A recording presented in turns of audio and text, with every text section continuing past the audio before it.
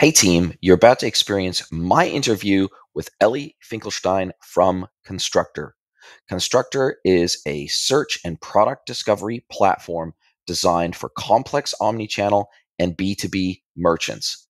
Constructor was also featured in the Forrester Wave for Commerce Search and Product Discovery platforms for Q3 of 2023. I had a fantastic conversation with Ellie about all the complex subtleties of providing search and merchandising for complex B2B merchants. I really enjoyed my conversation with him, and I think you will too. Welcome to B2B Commerce Corner. Commerce Corner is a sub-series of the E-commerce Edge podcast discussing all things B2B commerce through the lens of agencies, consultants, merchants, and more. Enjoy.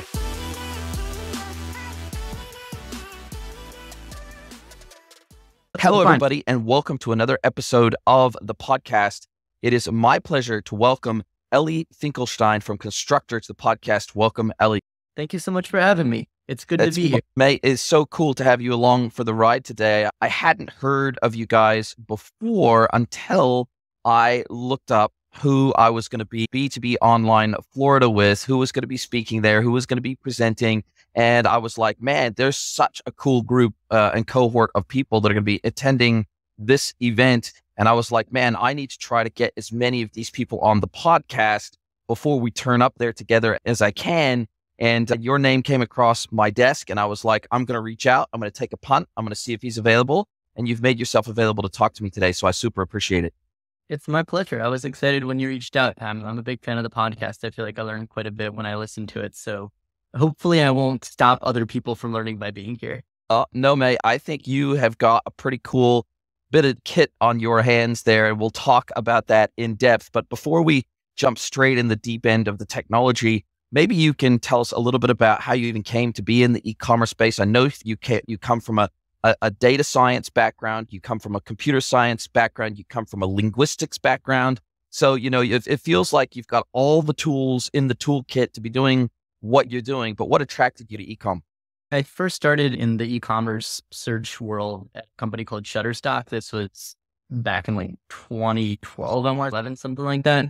The thing that got me really excited about it is my background, like you said, it was linguistics and data science. So my master's was in computational linguistics. I was looking for a place where I could use that. And the really cool thing about search is I think some of the most interesting problems in both computational linguistics and then on the e-commerce side, some of the most interesting problems in psychology exist there. So it's like, you're not just looking for things that are strictly relevant, which I think is how people traditionally view this stuff. You're looking for things that are actually attractive to people, that people actually want to buy. And then you're looking for ways of presenting them that are attractive to people and make them want to buy. And so that's both linguistic understanding, like what does somebody actually mean, but then also psychological, like understanding, like based on somebody's behavior, what are they likely to buy based off of how you present it? Like, how do you make it most appealing to them? And I thought this was fascinating. As I was thinking of starting a company, I was thinking, what's something that I could work on for 20 years and never get bored? And e-commerce plus search felt like that place. Anybody who has used Shopify for any length of time at all knows just how incredible it is for B2C and D2C merchants. However, it leaves a lot to be desired for B2B merchants and brands. That's where Wholesale Gorilla comes in.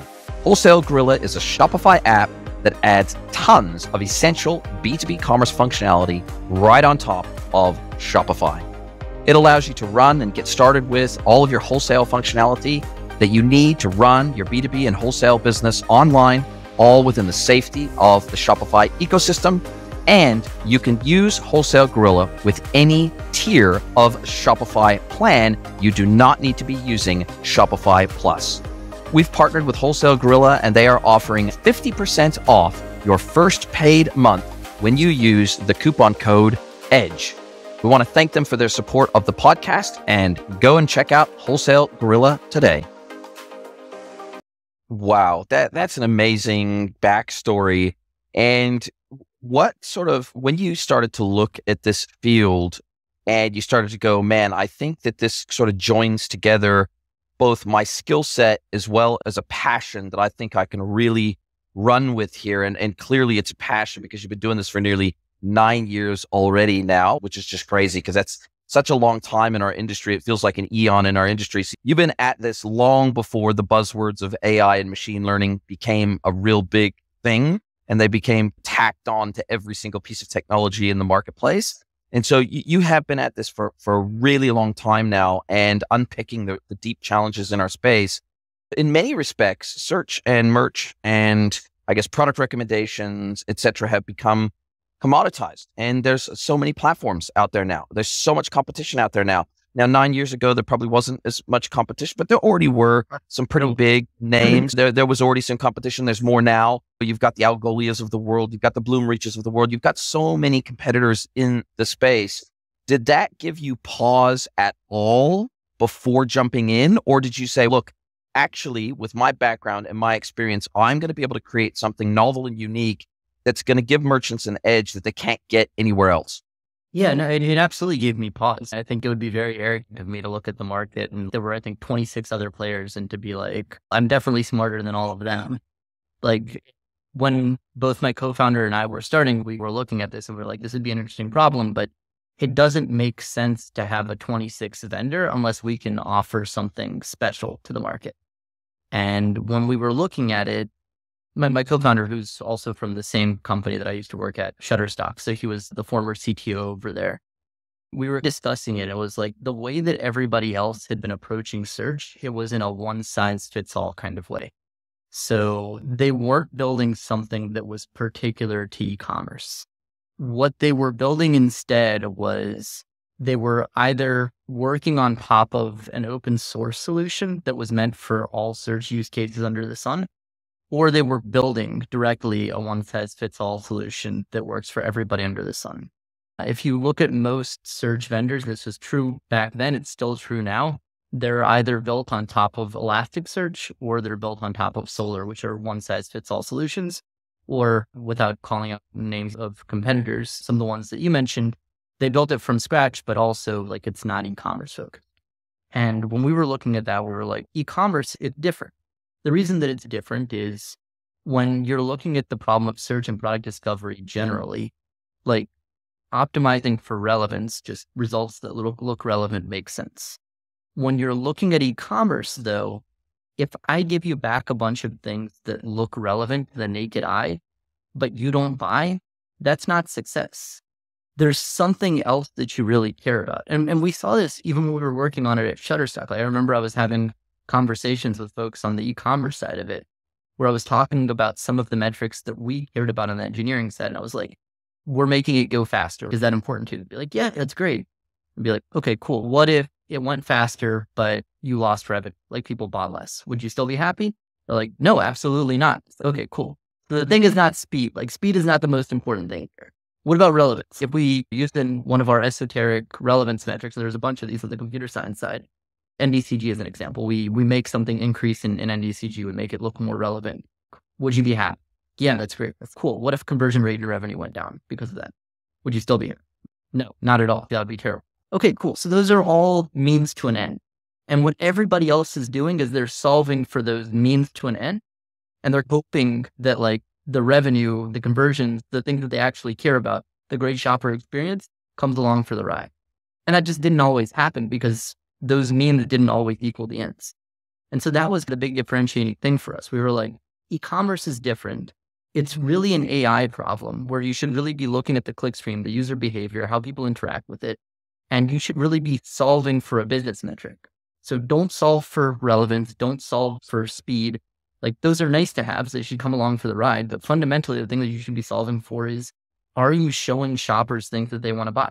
And if you are, then you're doing a good job. And if you're not, then you're not. It doesn't matter how relevant, like I think it looks or how relevant somebody else thinks it looks.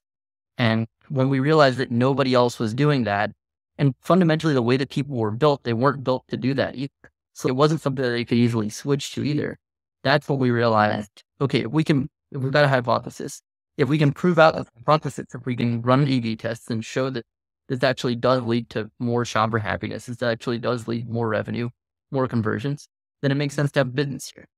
And when you first launched, were you as comprehensive of a platform as you are today, because you got like 6 separate modules. And what I have witnessed, and I'd love your take on this, what I've witnessed is a slow coming together or merging of multiple different supporting e-commerce technologies over time. Back in the day, really early days of search and merge, and when we had SLI systems, and we had some of the really early technology going back older than your technology even, we had a scenario where most of the major players, they did merchandising, they did product recommendations, they did quiz commerce, and they did all these things quite independently of each other. Now, the challenge in that environment is that these things are all intertwined throughout and mixed throughout the customer journey. And then we've got things like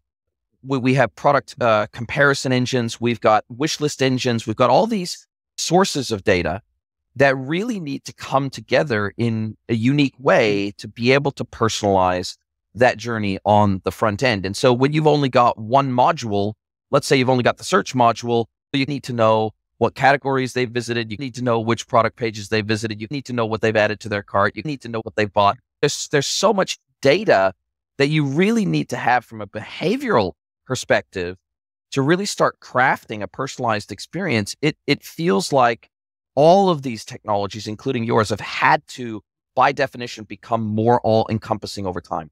Yeah, I think that's exactly right. In terms of where I think things are going, I think you're hitting the nail on the head, and I think this is something that people missed in the olden days. It's at the end of the day, one connected customer experience. So ideally, like the system that you have powering that entire experience, all parts of it are talking to each other.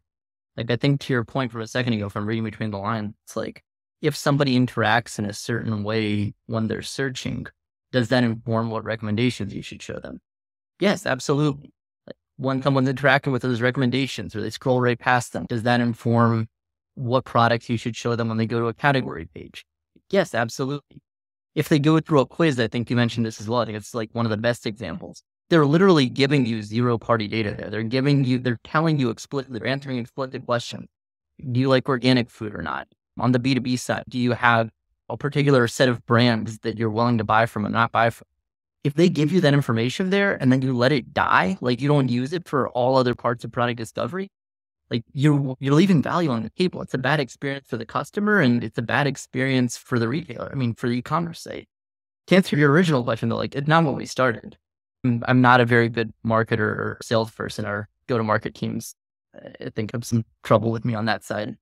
I was not sure that this stuff would work originally. At the end of the day, I think of most things as hypotheses, experiments, and you get to a conclusion from that. We started only on auto-suggest. That was our first product. That was all that we did when we first started. And the idea for that was, let's try to prove things out there. It was the easiest, smallest thing that we could build using this system of trying to rely on the behavioral data and trying to solve for attractiveness instead of relevance.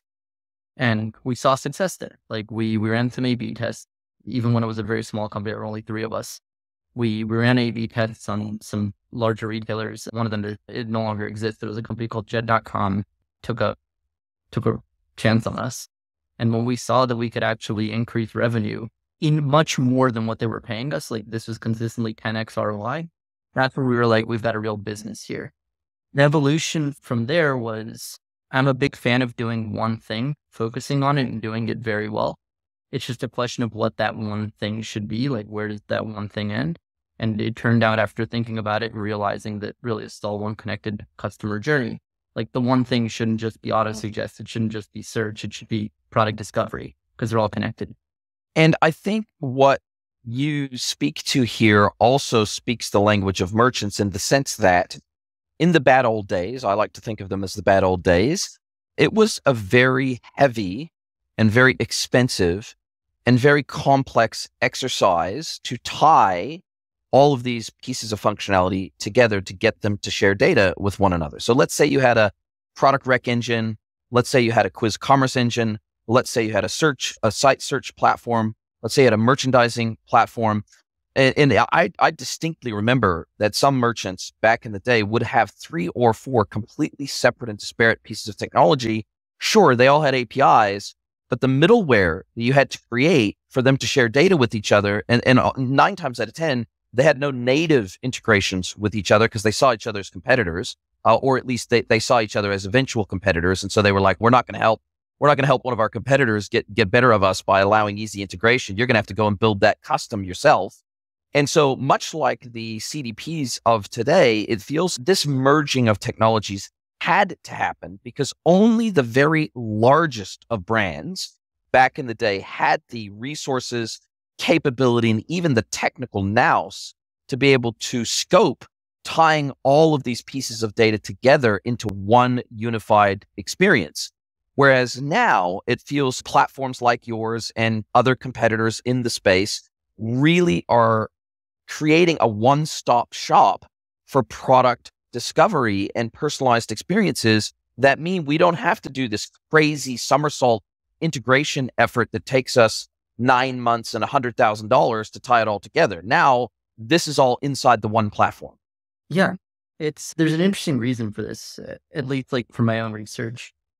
I think that a lot of this, and we experienced this as well when we were a younger company, a lot of the reason for why other companies before us, they would largely focus on maybe just search or just recommendations, but across all industries, is that's what VC venture capitalists would push them to do. And we got pushed in the exact same direction. Like our vision was we want to focus on just one industry, like e-commerce. That's it. Because it's a different problem than everywhere else. And we had a lot of trouble raising money for that because VCs would consistently tell us the total addressable market is not big enough. So like when I'm looking at our competitors and I see that like they do e-commerce and they do everything else under the sun, I'm like, I know exactly why. Like we got pushed in that exact same direction. We needed to go profitable for a little while because we had so much trouble raising money on just the e-commerce thesis. And that was true up until around the time that COVID hit. And then everyone was like, oh, actually e-commerce is a really big market and it's fine. Absolutely love that. And for you guys, was this all in-house tech that you built yourselves, or did you, through acquisition, you said, hey, we don't want to build every component from scratch, so we're going to acquire somebody and we're going to roll our own from there? Or did you build sequentially each module out in-house from scratch? Yeah. So for us, we didn't build every single piece from scratch. We didn't acquire anything. The reason for that, I think companies should focus on what they're good at. My background is engineering and product. And so it was like, I know that I'm not going to be the best salesperson in the world. I know that I'm not going to be the best marketer in the world, but like, I can build a good product. And so that's what we're going to focus on. We're going to focus on building the best product. And that works perfect in a PLG environment like what we just really had rocket fuel poured on. As you say, during COVID, it was like, okay, now we know, okay, we need these 5 features and functionalities. Otherwise, we're just not going to be competitive in the e-commerce space. And all of a sudden, if you can become that one-stop shop, then I think you become almost a default choice in many respects in your specific niche. But you've gone one step further. And that is the fact that you have taken on the very meaty, chunky challenge of also supporting B2B e-commerce merchants. And this is something like 90+%, maybe even 95% of the search and merge technologies that are out there in the marketplace, they just don't touch. They have no intention to touch. They don't even talk about it in their marketing or in their product. They pitch themselves 100% at D2C and B2C merchants because they feel like that's a space they can win and it's a little bit simpler. But all of a sudden, when you start taking on B2B merchants, they have a whole new and unique set of challenges beyond what D2C merchants have. And they have a whole new layer and level of complexity in their business and in their sales process and in even the way the accounts themselves are structured that log into an e-commerce site. It's completely different. And Exactly. So maybe you can speak to, I'm guessing similar to how you added modules over time, that maybe you started out with a focus on D2C and B2C, and then latterly, I'm guessing you had to really try to think about, okay, do we really want to bite this piece off of B2B, knowing just how complex it is? Because it adds a lot of complexity to the product you're trying to build too. That's absolutely right. We had a lot of questions about whether it made sense to do B2B before we started doing it for exactly the reasons that you're mentioning. as we were researching it, this is very different from B2C, from D2C. The reason that we wound up doing it is it was based on a hypothesis. Again, we had some customers that had a B2C and B2B business. And we started off on the B2C side, and then they said, can you do the B2B side as well? And we're like, maybe, let's talk about it. One of the things that we were especially not sure about is whether the same sort of personalization would be valuable on the B2B side as it is on the B2C side, and whether we could drive the same sort of revenue lift on the B2B side. Because it's with B2B, and you know this better than I do, but with a lot of these situations, you have your standard thing that you're buying like 5,000 units of, and you buy that every time. If I can show the results. And then on the flip side, like in terms of the technical challenges, you often have situations where you have separate accounts that can buy and they have access to different sets of products. You might be willing to sell one thing to McDonald's, but not sell that same thing to Burger King or vice versa. And then on top of that, even if you are willing to sell the same thing to both of them, maybe it's a different price. Maybe one of them negotiated one price with you, maybe one of them negotiated another price with you. And so this sort of stuff, balloons the complexity of the challenge. You also have a lot of the time massively larger data sets than you do on the B2C side. So a 70 million product catalog, if you're looking at a brand or something, like that's never going to happen. But on the B2B side, that's common. It's not at all weird. And as we were looking at all of these challenges, like, does this make sense? And the first thing that we realized is that the system could handle this sort of complexity. Like I guess a lot of this is coming from, we were both at this company a long time ago called Shutterstock.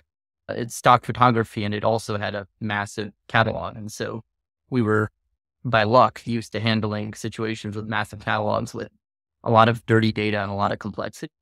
And then on the flip side of it, in terms of can we actually lift revenue more, which is our mantra, can we lift a business revenue, a business KPI for you?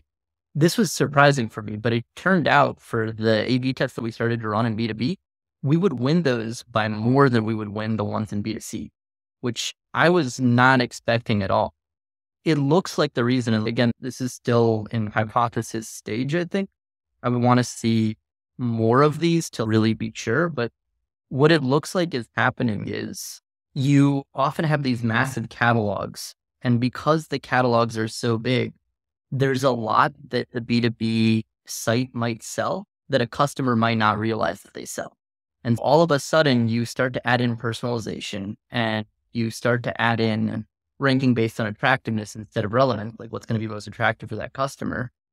And you start to show them things that maybe they weren't buying from you before. They were buying it from somebody else. They just didn't know that you had it. And now you start showing them those things, and the level of personalization that you can do on a B2B site, like this is another thing that was surprising to me, but it's much greater than what you can do on a B2C site. So the reason for it is, so I'm talking a lot, but I get excited about this. The reason to it was fascinating for me. It's like when you look at the average user that comes to a B2C site, like that might be the first time that you see them, call it like 60, 70% of the time. That's not atypical.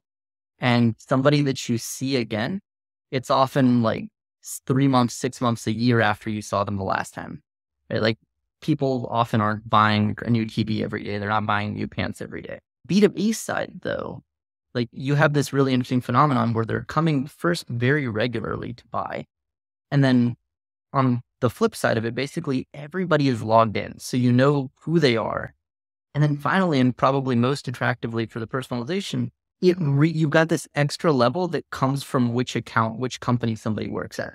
Let's say on the B2C side, let's say theoretically you and I both work at the same company.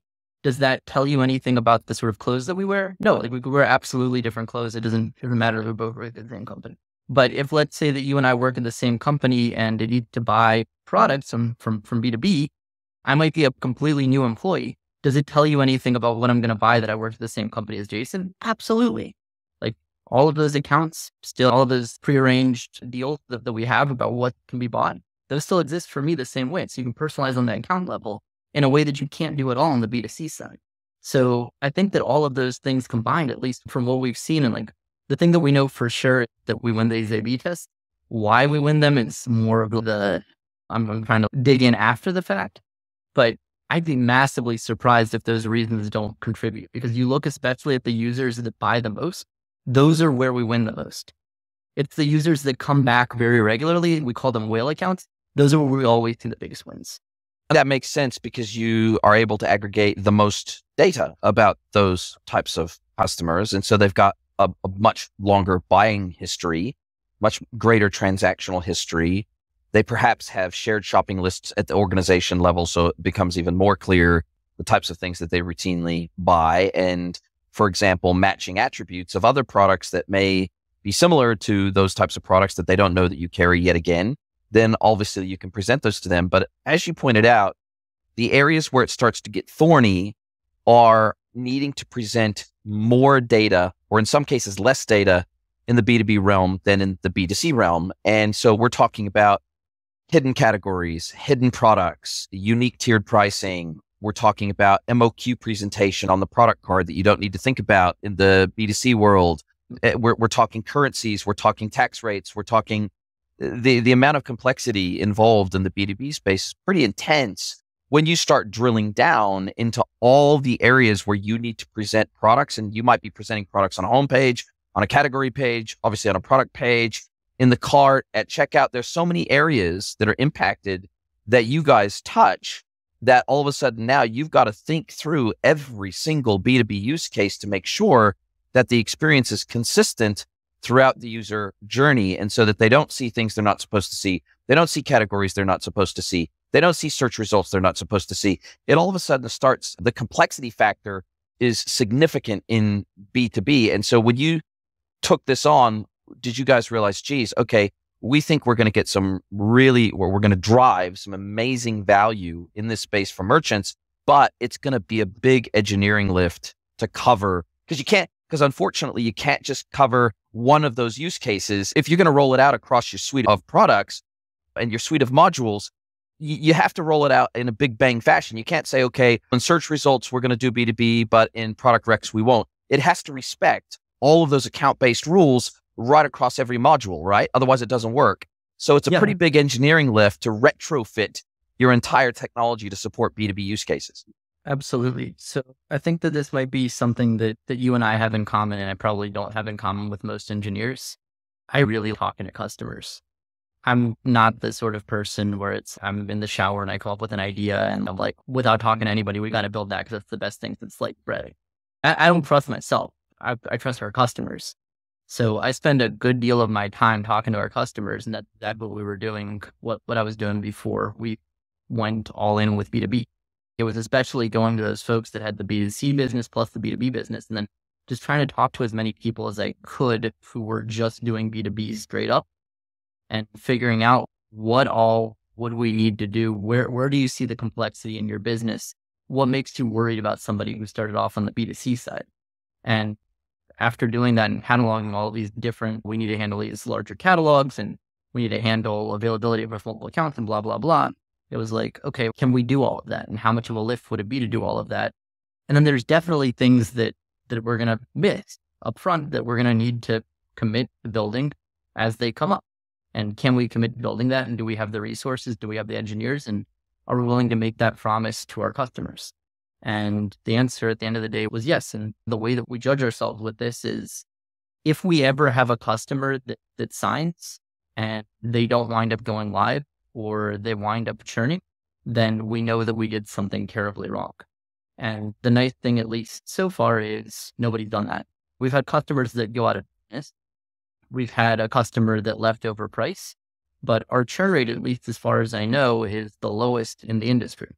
And the reason is that we have a very specific focus. We only focus on larger e-commerce companies, and we make sure beforehand, we've got like a thing called a proof schedule. It basically makes certain that it works for them.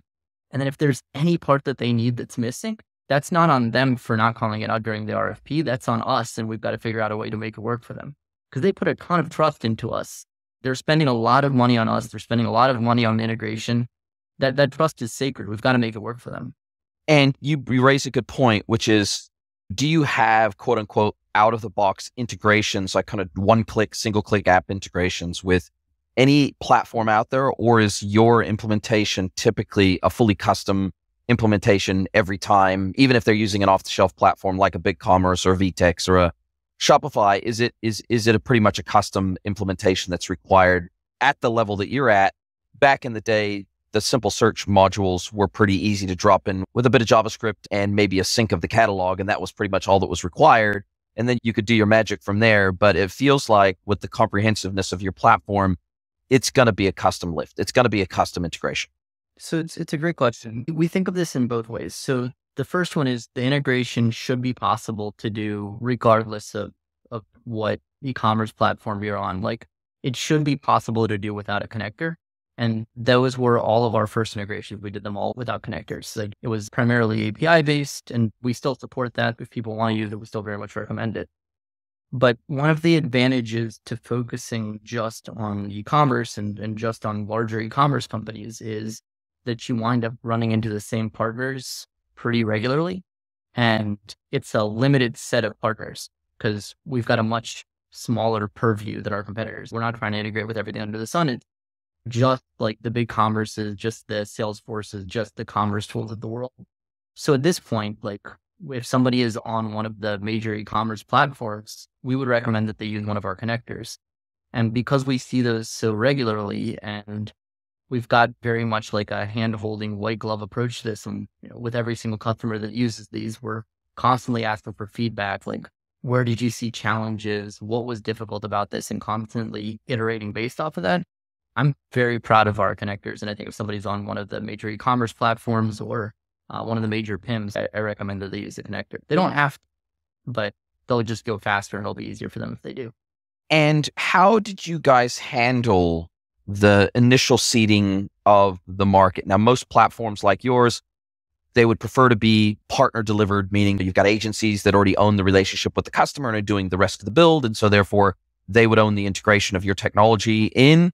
But when you're new, you don't necessarily have a proven product. You don't necessarily have partners that you can reach out to that have implemented your technology before.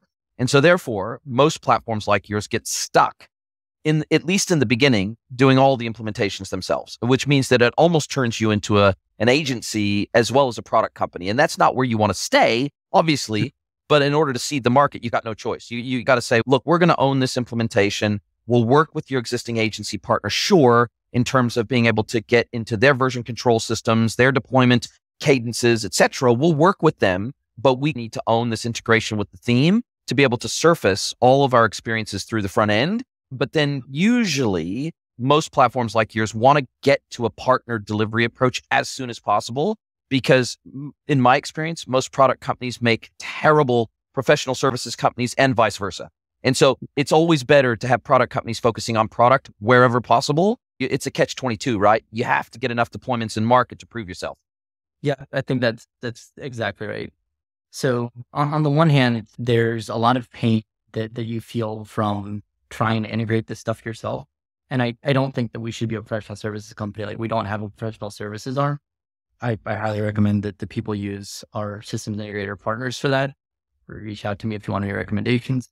But I also think that especially in the early days, it was very valuable for us to go through that experience still, because it lets us feel the pain that those systems integrators would ideally later not feel, because we went through it first and we were like, oh, this part of the system could be better. That part of the system could be easier to use. There's no, at least in my opinion, there's no substitute for dogfooding for, I guess there's probably a better term for that, but for basically like doing it yourself, walking through it yourself in order to feel the same pain, understand the pain that people are going to walk through it afterwards. Yeah. All the areas that you get burnt as a product company trying to do implementations are the areas that your SIs are going to get burnt on when they take your platform on and build a practice around it. So the reality is that if you can minimize the burn marks as early as possible, then everybody's a winner.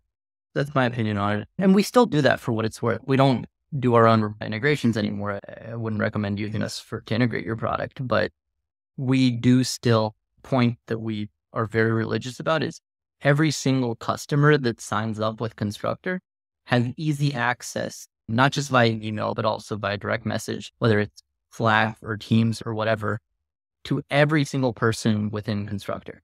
And the reason we do that is so that if they're feeling pain, we hear about that pain. I want people to be able to have access to me if they want to have access to every C-level person within the company easily, because I want to hear about the pain. If I'm hearing about too much pain, that means we screwed up somewhere. That's not like a, let's move to a ticketing system or something like that. That'll just drown out the actual problem. What I'd much rather have is I'll feel the pain too. I'll have some not great weeks as we're trying to get through it. But at the end of the day, we'll have a better product. Absolutely. And obfuscating the pain might work for you guys, but it certainly doesn't work for the customer. The closer you can get to the pain, the better off you'll be, and the better off your size will be as well at the end of the day. And when we think about the timeline for implementation of your platform, most search and merge technologies that I've seen, they sit around that 12-week mark is pretty common. It's a 3-month from woe to go, from scoping to implementation by the SI with support by the vendor like yourselves. Is that pretty true of you guys as well? You sit around that maybe 3 to 4 month mark would be a typical, because obviously you're dealing with large, complex merchants with large, complex needs and custom requirements unique to their business. So would that be pretty common for you guys around that 12 to maybe 16-week mark? So our average at this point, and we track this, it's 7 weeks, but it does depend on the customer. It depends on how many resources they have. It depends on how serious they are about getting this implemented quickly, but we try to keep that average as low as possible. The connectors that we were talking about before is one example of how you can get that average much lower than otherwise. The difference between creating your own integration that sends your entire catalog to Constructor versus just pulling it out of a system of record that you already have, it's not small. Of course. Yeah, it's almost like a playbook. It's a design pattern that works and is repeatable. So makes complete sense. And if you were to think about what your customers are asking for today that perhaps you don't do, or if you're looking out over, say, the next 12-month window, is there anything you yourselves say, hey, we don't do this today, but we want to and we should own this piece? Is there anything significant on your roadmap that you're in a position to be able to share that you say, look, we want to change the game again, we want to disrupt ourselves, and we want to add this because we think the market needs this?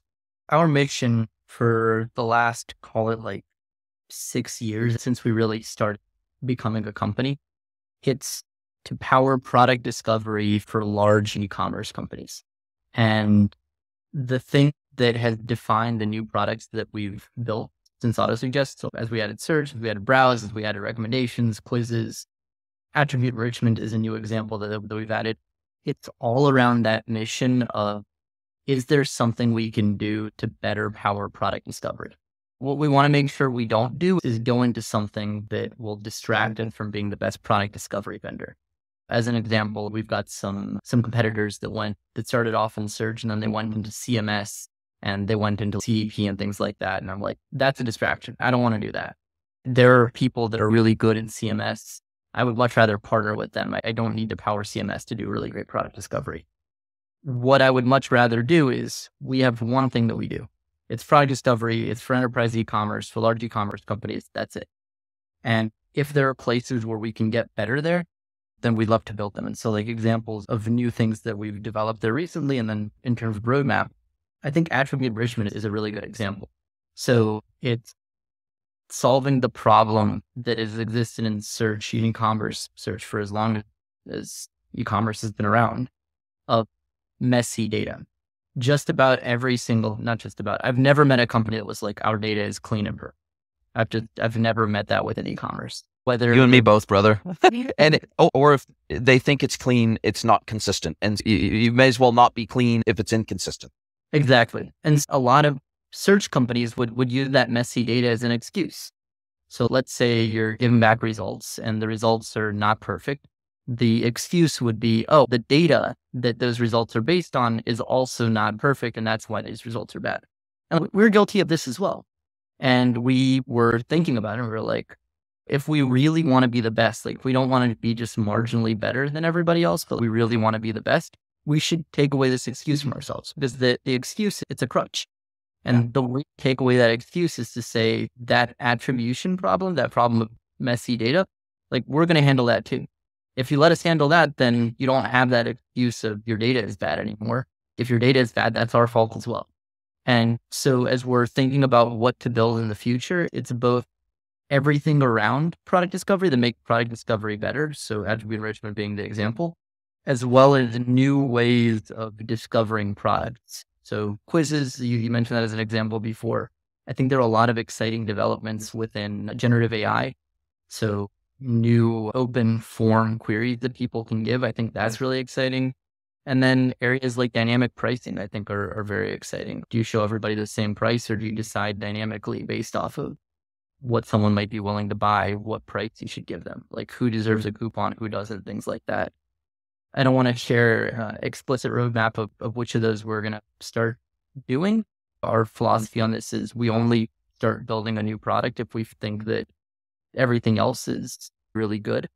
And I think that there's more room to get better at what we currently have first. And I'd love to focus on that.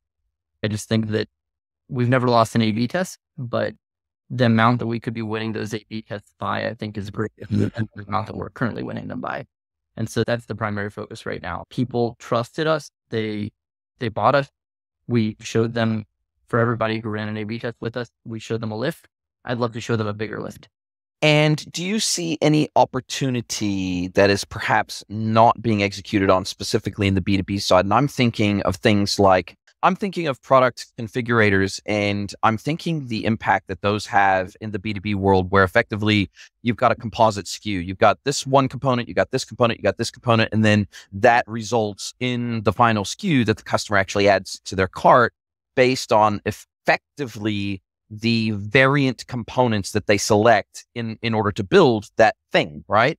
Yeah. And so it feels like that data is actually really important from some of the both bundling efforts that the brand does and the way that they put their products together and the way that they create virtual SKUs to achieve that for the customer, but also in the way that you present products to them and perhaps the defaults that you recommend to customers, for example, or the default collections that you create or whatever could be impacted by these really complex B2B configurators. And it feels like that data would be super useful to you. Is that at all sort of something that you've run into that you think might be valuable? Yeah, absolutely. So the variation, and especially the variation that a particular business it has most appealing to them, that's critical data in terms of showing what's attractive. So this is like another one of those things where it's the difference between the older search systems, the one-size-fits-all search systems that would solve for relevance. For them, this stuff doesn't really matter. They're just trying to show you whatever somebody searches for screw, you show them screws, you're happy. With something that solves for specifically e-commerce, what you really care about is which variations, which mix of the variations is someone actually willing to buy, and how do you show them as early as possible that that's something that you have and that's something that you carry. And so keeping track of that data, looking at, I could call it like behavioral data, but it's basically like, what do people configure? And then within the configurations that you show people, which ones do they actually buy? Which ones are they interested in? Which ones do they scroll past? At the end of the day, that data is very similar to clickstream and things like that. It helps you decide what to show people that will lead to not just them saying, okay, I searched for screw, gave me screws, and instead showing them screws that they actually are able to buy, their variations of them that they want to buy, them saying, okay, I'm not just going to give us a thumbs up in terms of relevant, I'm actually going to purchase it. It's actually going to lead to me being a happy customer. I'm going to want to do more of my purchases on e-commerce. I'm not going to need to like call in so many purchases, et cetera, which are all important to B2B companies. Makes complete sense. And how do you guys make your money? I know that you focus on the enterprise, so I'm assuming that most of your pricing and everything and the deals and the commercials and everything are negotiated based on a combination of how many times your APIs are going to get hit, size of catalog, the number of modules that they implement. I'm guessing it's probably a combination of all of the above, but maybe talk us through a little bit about how you guys make your money. And you are a SaaS platform, but how for a $50 million a year business that has 100,000 items in their catalog and they implement every module in the toolkit, what would they typically expect to be roughly paying for your services? Yes. So we have a division of church and state at Constructor where I'm much more on the product and technology side. We've got a chief customer officer that's much more on the commercial side. I try as much as possible to stay out of it because I'm not good at it. But fundamentally speaking, we think about this in two ways. One of them is what are our costs? And we have to cover our costs. Like we want to build a business that's not just going to be something that relies on VC funding, but is something that's actually profitable. And of course, that's good for me. Like I build a real business that way, but I think it's also good for our customers because it means there's less risk that we wind up needing to get acquired in a fire sale or something like that. But then the other side of it, and to me, this is equally, if not more important, it's, do we much more than pay for ourselves for our customers? And for every single deal that we do, for every single sale that we make, we're always doing a business case beforehand, and then we're doing analysis afterwards, and we're doing analysis with that customer. Our rule of thumb is we want to be making you at least 10x what you're paying us. And if we're not doing that, then we need to fix something because something's wrong. I don't want you to buy Constructor because you like the features or because you like the shirt that I'm wearing or whatever it is. Maybe our AI looks fancy. I want you to buy Constructor because it's a simple math problem. For every dollar that you pay to Constructor, you get $10 back, at least. And if I can't show you that, then you probably shouldn't be using Constructor. And I made a mistake by selling it to you. And so I want to make sure that never, ever happens. It sounds like then in that case, you've got a very good vetting process in place to pre-qualify potential customers. You know what revenue they need to be doing. You need to know lots about their catalog. You need to know lots about their ops and can they actually even leverage the platform to its fullest? Because you need, with all of these complex platforms like yours, you're going to need a dedicated merchandiser in the business that can help manage the platform to get the best out of it. Because it's such a critical part of the customer journey, you need someone that's dedicated to it and that can upskill on the platform, manage, maintain, enhance it over time. And so it feels there's a lot of puzzle pieces that kind of have to be in place with those businesses before you can engage successfully with them. Despite how good your technology may be, there are some factors on the merchant side that have to be there for you guys to be able to guarantee a level of success. Yeah, absolutely. So we have a process. We spent a lot of time on it called the proof schedule. If somebody listening to this is in B2B and they're curious, please reach out to me. I'm friendly. I promise I don't bite. Hit me up on LinkedIn or whatever. But we spent a ton of time on it. And basically what it does is how it works. I'll give you the brief rundown here is we get a copy of your product catalog and we put 2 lines of JavaScript on your website. And those 2 lines of JavaScript, you can do this in different ways, but I'm telling you the simplest one. Basically what it's doing is it's collecting that behavioral data. So what are people clicking on? What are they adding to cart? What are they scrolling right past? We do this in a fully anonymized way. It's GDPR compliant, CCPA compliant. Some of the biggest e-commerce websites in the world's legal teams had to go through this. So we needed to be very careful with exactly how it works. But basically based off of that data, what we're looking at is what does your product discovery look like right now? How would it look different with Constructor? And we'll show you that. And then with those differences, based off of all of the data that we have at this point over all of the different commerce companies that we work with, what kind of lift can we expect to show you? And we'll show you the math on that as well. So it'll be like, I'll give you one simple example. I remember there was a customer that we had. This is on B2C side, not the B2B side. It's just one that stuck in my mind. They sell shoes. And one of the types of shoes that they sold, it was an Air Force One. And we saw that one of their most popular searches was Air Force One, but instead of spelling it O-N-E, they would put in the number 1 and then an S. So like Air Force One's number 1S. And when that happened, like all of the results you could immediately see they were bad, but also when you took the data on it, that search had a much lower conversion rate. It was, if I remember, 20x lower. So about 5% of the conversion rate, somebody spelled it with a O-N-E-S.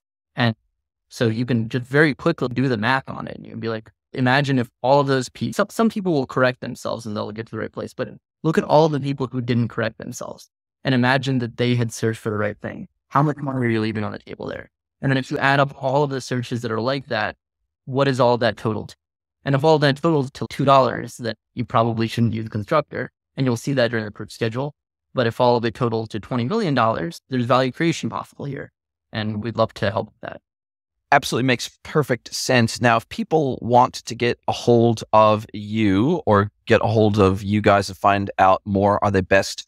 And I'll put the link into the show notes, but constructor.io are the best to go to the website, or should they reach out to you directly on LinkedIn, Ellie Finkelstein? How do you like people to get a hold of you? Either way, you can go to constructor.io. Constructor.com goes to the same place. We just never changed the name. We own both of them. You can reach out to me on LinkedIn if you want to as well. I like talking to prospective customers. I won't be able to, unfortunately, the company's a little bit bigger, so I won't be able to run you through the whole thing anymore, but reach out to us either way, and we would love to hear from you. Absolutely amazing, Ellie. We're now at the point of our conversation where I get to flip the script. I get to hand the microphone over to you. I get to let you ask me one question, any question you like, it can be personal or professional. Ellie from Constructor, what is your question for me today? You've spoken to a lot of people working in B2B over many years. I'd like to believe that I know something about B2B, but I'm definitely a novice compared to you.